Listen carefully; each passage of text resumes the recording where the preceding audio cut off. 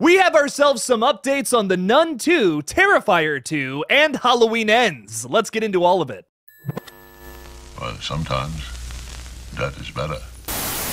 Hey everybody, what's up? KillJoy Jake here, and instead of having friends, I have horror movies.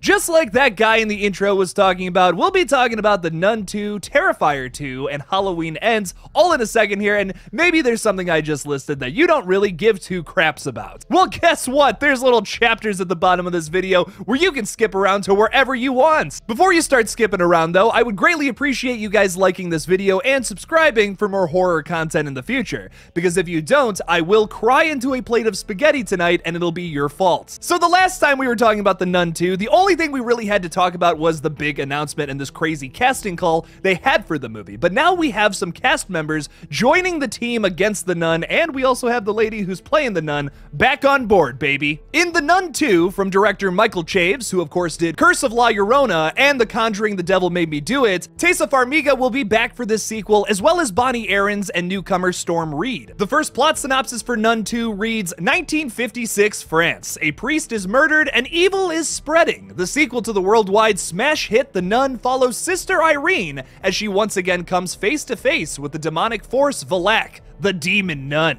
The NUN 2 is written by Akela Cooper, who wrote the screenplay for the absolute breakout hit last year, Malignant, and arrives in theaters next year on September 8th of 2023. So this is really exciting stuff. Not only do we have two of our characters coming back, I mean, you kind of have to have Bonnie Aarons. How do you make a NUN film without Bonnie Aarons? Come on! But I am really happy to have Tessa Farmiga back on board as well, and Storm Reed from Euphoria. I'm really rooting for this movie. I wasn't the biggest fan of The Nun when that came back out. I've since come around to it a little bit, but overall I'm hoping that this sequel tops the original in every facet, because the Conjuring franchise could use a win right now. Getting into a Terrifier 2 update, we have just gotten yet another clip from this movie, showing us some more things that Art the Clown can do this time around. Some supernatural abilities that he's able to possess in Terrifier 2 in a brand new clip. It appears as if Art the Clown has fatally maimed this man in this clip, which is, I'm sure is going to be an amazing battle when we finally see it on screen. But the other thing that's really interesting about this clip is that Art the Clown appears to also be very injured as well, and he's just totally fine. He's just laughing it off. He's having a fucking blast, basically painting his name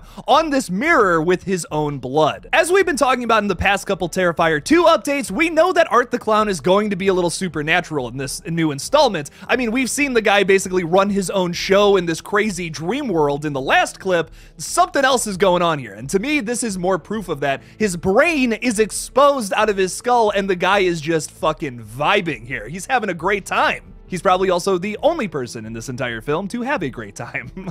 I'm very excited to see Art the Clown basically transform into Freddy Krueger this time around, but the other thing that's really exciting about all this is they're showing us this as like, oh, you know, this is just a throwaway scene from the movie. Oh, a little bit of blood and gore doesn't even compare to anything else in the movie. So that is also very exciting to me about how confident they are to show us something this crazy in just a clip before we even see the movie. That tells me that there is crazier stuff to behold once we actually see the film on October 6th, or maybe you've already seen it, to which I would say please don't leave any spoilers down in the comments below. I will be seeing it Thursday, then we can talk spoilers all you want. But not until then, so help me God. The link for this clip is in the description below as well if you want to see the full thing. It is nasty. And getting into a big Halloween Ends update, we have 10 brand new photos. Not like 1 or 2, 10. So now let's talk about them. This is a photo from a scene we have already seen in the movie, in another yet another photo that I reported on a little earlier on. This appears to be an older woman, maybe in her 40s, getting attacked by Michael Myers, and in the other picture we got of her that I was talking about, you know, literally a second ago, we see her covered in blood and basically on the brink of death. So I don't think she's living through this. We also got a sequence in the trailer where you can see like a bunch of feathers coming out of a pillow, which as you can see is once again displayed in this photo. So I'm assuming that scene is from this sequence. We get this hilarious picture of Hawkins just like,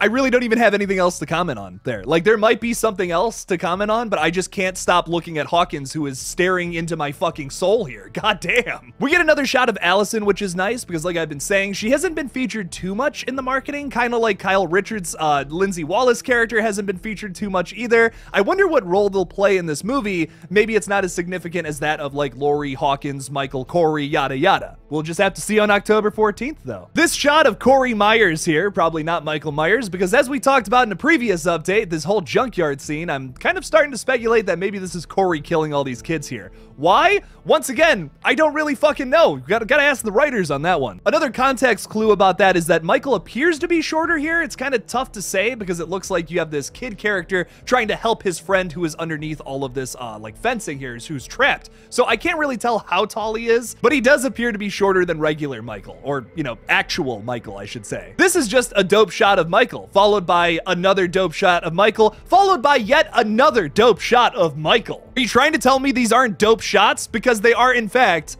dope. Here's a picture of Laurie Strode after she just realized she shat her pants. Here's our dream team, Corey and Laurie, who I'm speculating may team up to take down Michael at some point in this movie. A lot of people are speculating Corey is this just bad guy with nothing else but evil intentions. I feel like the reason we get all these shots of him and Laurie together in this scene is because maybe he's pitching some kind of whack plan to take down Michael that Laurie's just not all about. Just my theories though. I know some people have spoiled this movie for themselves on Reddit, and once again, just please don't put that in my comment section. I would greatly appreciate that. The final shot here, though, is probably the most interesting because we get Laurie and Lindsay standing next to a cop who I'm assuming is pulling away from this situation. Laurie looks like she's a little concerned here, but she doesn't look like she just came out of a battle. Okay, so I'm editing this video and I'm looking at this picture and it literally just hit me that this may be a flashback to 2018, that night maybe, and maybe Laurie actually did get out of the hospital at some point during that night and made it all the way out to the Myers house where she finds her daughter dead. Because in the original take that I had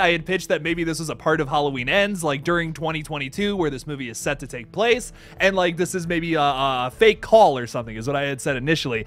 Maybe Corey was stalking her house as Michael Myers, something crazy like that. But now I'm starting to think that this could be a flashback to the night where she found out that Karen was dead and her daughter had died to the hands of Michael Myers. That would be so messed up to see that actually happen in the real time when she finds out, not just 4 years later when she's getting over it. That might delve into territory where they're over-explaining things that don't need to be explained, or like showing things that don't need to be shown, but I think this could hold some power towards this story that is all about Laurie overcoming all of the tragic shit she's experienced in her life, because now this is the latest awful addition to it. So this may be that, but also don't forget in kills, like Laurie is pretty badly beat up, man. I mean, she had a fight with Michael Myers at the end of 2018 that she is still suffering from in the events of kills. So if this is a flashback to Halloween 2018 again, I just don't know if she's gonna be able to make it out of the hospital. But like, this scene just screams that ending of Kills. I'm pretty sure it was Jamie Lee Curtis who had already said the opening scene is specifically about this Jeremy Kidd character, who I don't think is going to be living past that sequence, but I would like to see a flashback maybe at some point in this movie. That could be kind of cool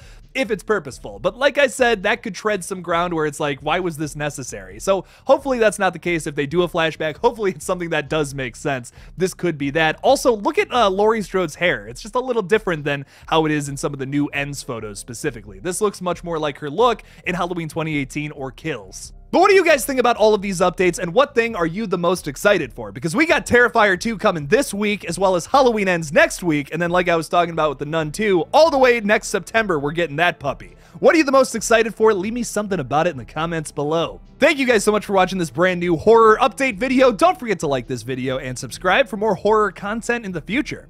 If you want to support this page further, you can support me on Patreon or become a channel member by clicking that join button on my page. Thank you guys again for watching, and as always, don't forget to kill it out there, y'all.